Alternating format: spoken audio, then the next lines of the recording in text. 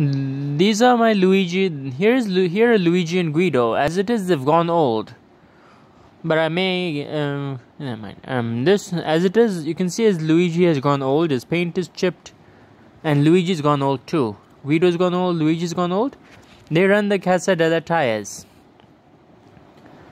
They run, and as you can see, Guido only has 3 wheels. He's a 3-wheeler forklift. I'm not sure what forklift Guido is, but most likely he's made for the movie. And here's Luigi. He was a Fiat 500. He was. I got him in a 2-pack with Michael Schumacher Ferrari, and Guido I got with the Ferrari fan Guido. But I'll see you later what changes I can do next.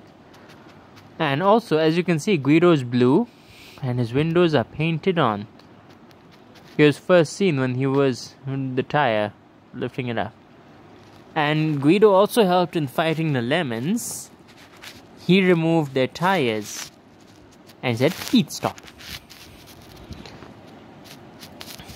Luigi just stopped the lemons with a stern face. And he was also nice to McQueen. As you can see, they work side by side. They work in the tire shop as well, and they were seen in the court too, and telling McQueen off for tearing up the road and ruining the tires.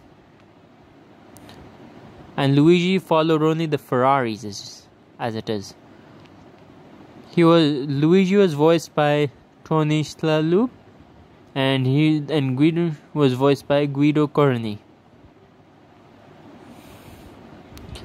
And he and Guido replaced McQueen's old team, old pit crew. And he was the fastest pit stop forklift ever.